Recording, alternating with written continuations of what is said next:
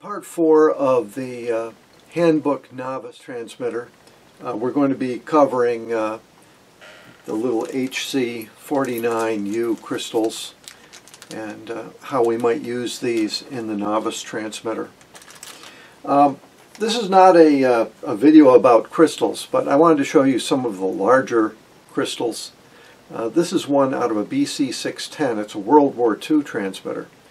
And those oscillators, they didn't have to be so forgiving, and the blank that's inside this crystal is massive, and especially at low frequencies it would be very difficult to damage this particular crystal.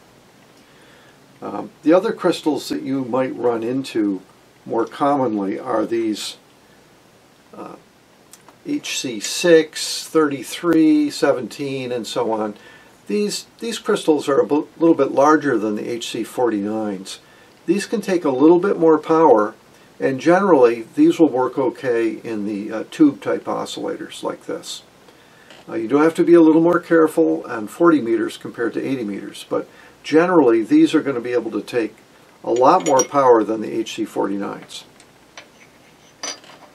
So in this final video on the transmitter, we'll go into attempting to put the HC49s inside FT243 crystal holders. Some of the holders will hold the 49s directly with no modifications whatsoever, but many of them require a Dremel tool or some other machining method to make them large enough to hold the crystal inside safely.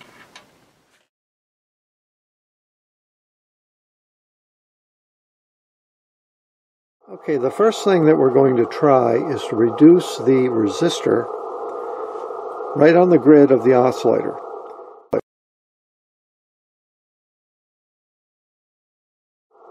You might remember we were around 50K. It's a 47K that's gone up in value a little bit. It was around 50K. I've now put a 10K resistor directly across it, and the equivalent resistor is about 9K. So we now have 9K from grid to ground as our grid leak resistor. We're back to the FT243 at 7275. So let's key this and let's see if we're getting the same amount of power out. Yep, I'm getting full power out. Let's go up here to the meter so we can see the current. Remember, we were on this 1 scale. We're going to go down to the 300 millivolt scale. So it's down to about 190 millivolts, and we were up just about at 275. So it has reduced the crystal current. Okay.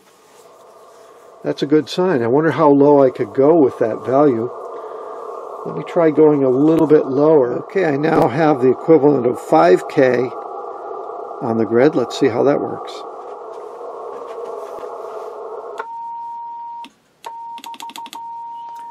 Output still good. Tone still good.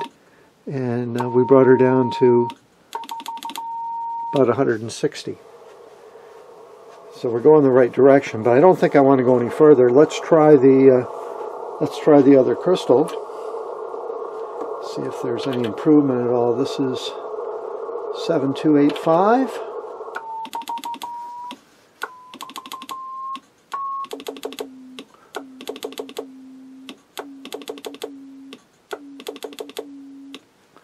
Okay, that's better. Now I have basically taken out the 5.6K resistor and replaced it with the 10K resistor. So we now have the 9K of grid resistance. And I've done something, another suggestion from the field, to add a resistor in series with the crystal. This resistor is 150 ohms. Basically, it is a resistance that we're putting in series with one lead of the HC49 crystal.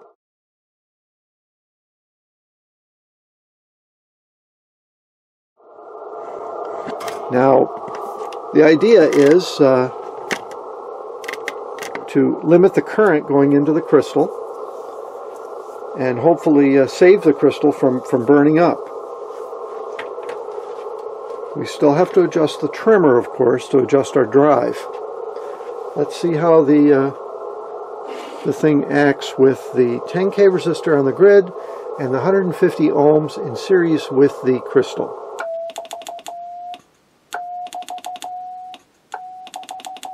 Full power output.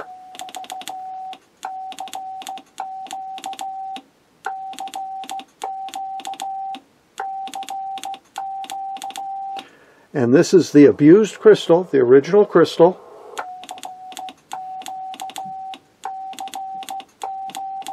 I think we have a winner. Let's see how it dips and so on. But I think we have a good strategy. So inside the crystal package, I'm going to be inserting a 150 ohm carbon film resistor. And we'll try this on a couple of crystals. We will reduce the grid resistor to 10K. And we'll check it with both the FT243 and these little HC49U crystals and see if we've got something that's workable. Okay, this guy is 7040 kilohertz.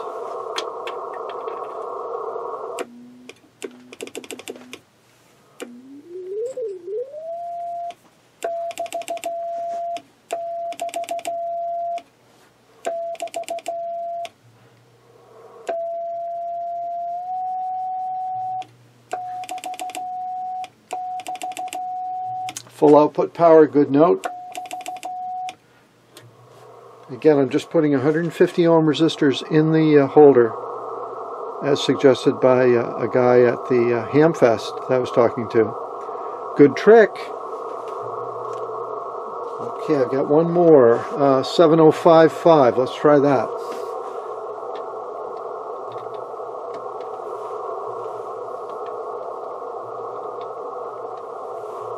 Okay, 7055.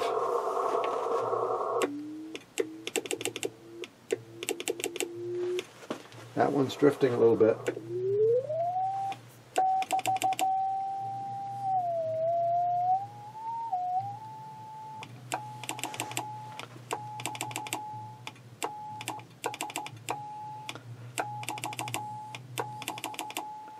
It's going to work.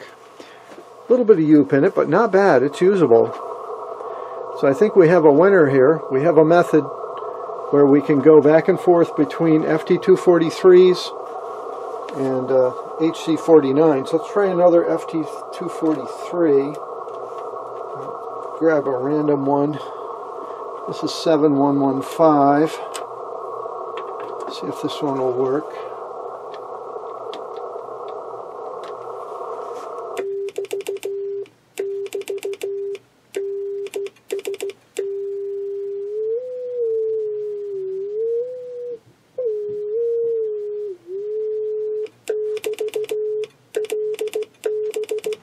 Yeah, I think we got a winner here.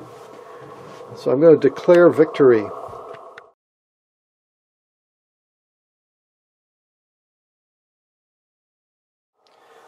So, okay, I'm declaring victory, but not so fast. There are some anomalies that I ran into using these techniques.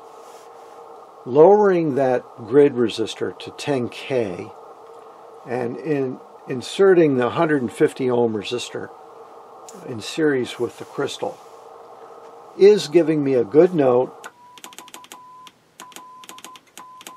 and full output power. Maybe even a little more output power. I don't have any problem with that.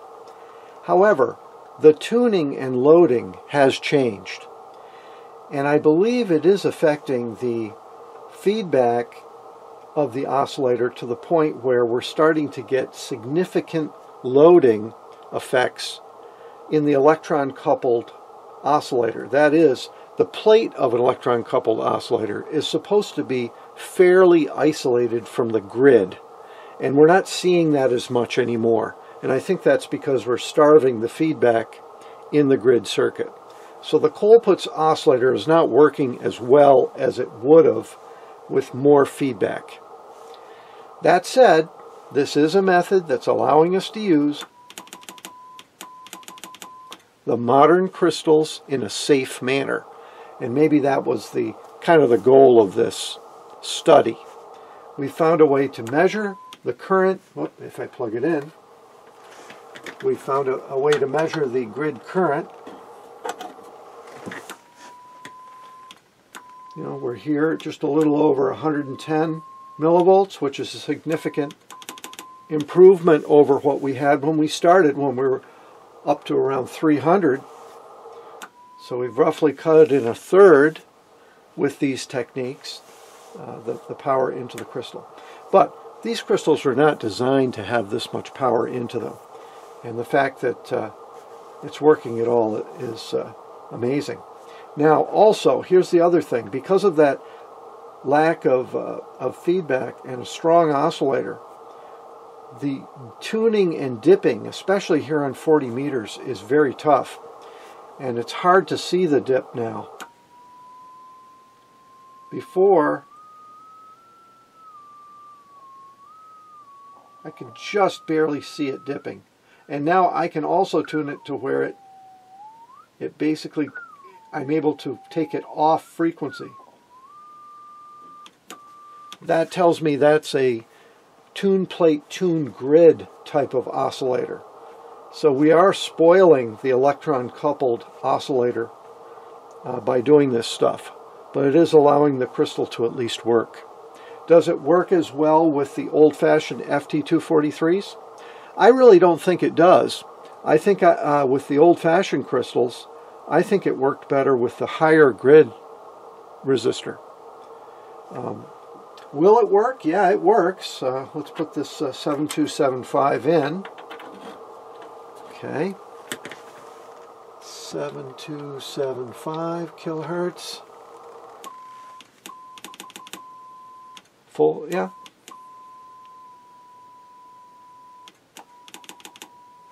It's giving a lot more crystal current, as you can see. I don't know, works pretty good. But the tuning and loading have definitely changed. When I started, the loading wanted to be, you know, up a little bit for best performance. But I'm getting the peaking action with it almost fully meshed now. Not quite fully meshed on the loading, but it's getting there.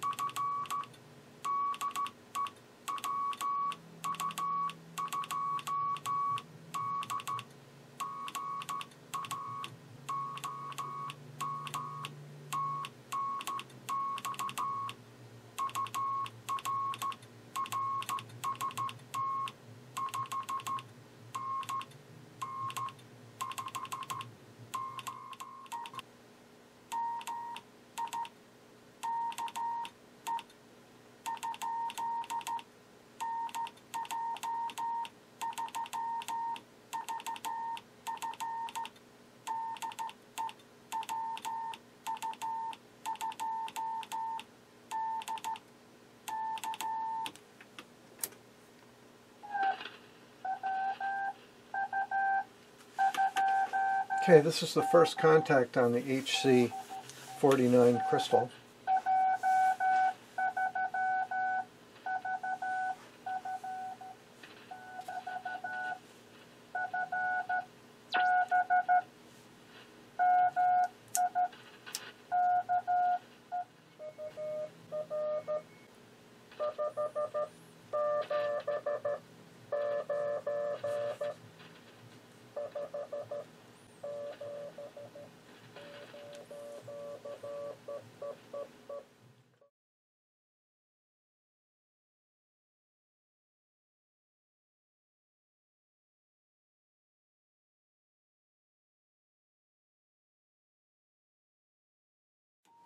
So it's working pretty good.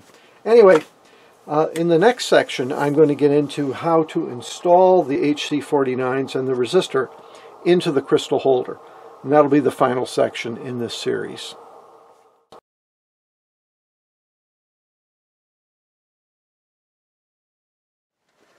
Now, it's a fairly certain bet that the crystal, HC49 crystal, is just barely going to fit into the blank.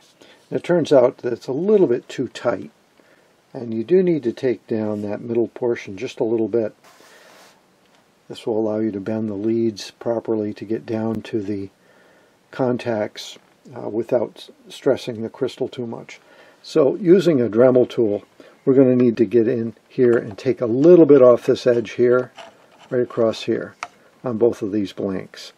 I'm not going to treat you to this, something you can discover on your own, because it is going to be a little bit noisy and messy. But anyway, you got to take it down a little bit in order to get the crystals to go in. Of course, if you're doing this for a living, you probably have the some different crystal blanks that already will accept the crystals, so you don't have to go through all this. But I'm just using what I have on hand here. Okay, so I've got the crystal holder ground down so we can fit the crystal inside. The leads are formed, the leads are tinned. I've got some double-sided thick Scotch Extreme tape here that's going to hold the body of the crystal down into the holder so that it's solid inside there.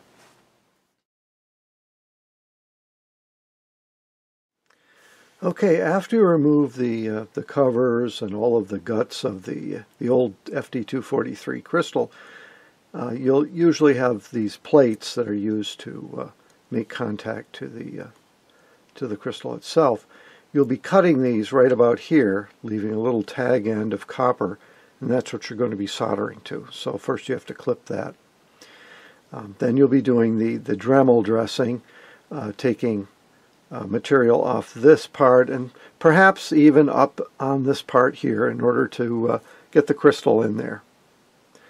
If you don't do a good job, you're going to end up putting the crystal in kind of haphazardly like this. It's at a little angle so I could get everything to fit. You also have either a quarter or a half watt 150 ohm resistor you've got to fit in there, so the crystal's got to be biased a little bit to the side in order to get the crystal in series. Now, I don't think you need to do any more if you're using the adhesive foam tape. That crystal's not going anywhere, believe me. So I would just take the cover of the crystal that it came with and just put that cover right back on, and that's the end of it.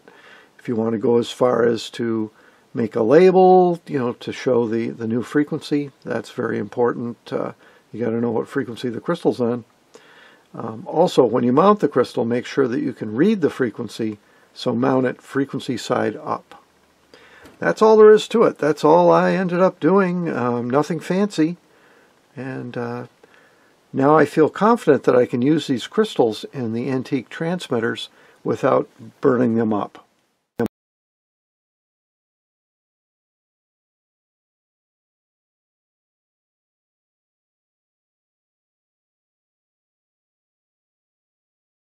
So in ending this video series, I wanted to let you know that even though this is a pretty dramatic power oscillator, putting out 15 watts with one tube, it's not the ultimate. RCA actually published an article, and as you can see, this is an 813 beam pentode one tube transmitter.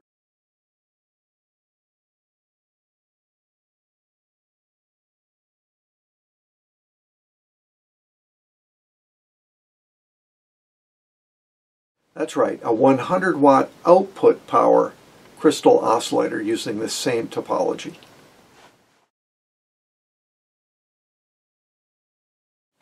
So this has been a fun series covering the Handbook Novice oscillator transmitter that was published in the ARRL handbook. I hope that you're able to reconstruct one, or maybe to make one from scratch, or make a good project, something to show that you can do what these novices did in the 1960s with simple equipment.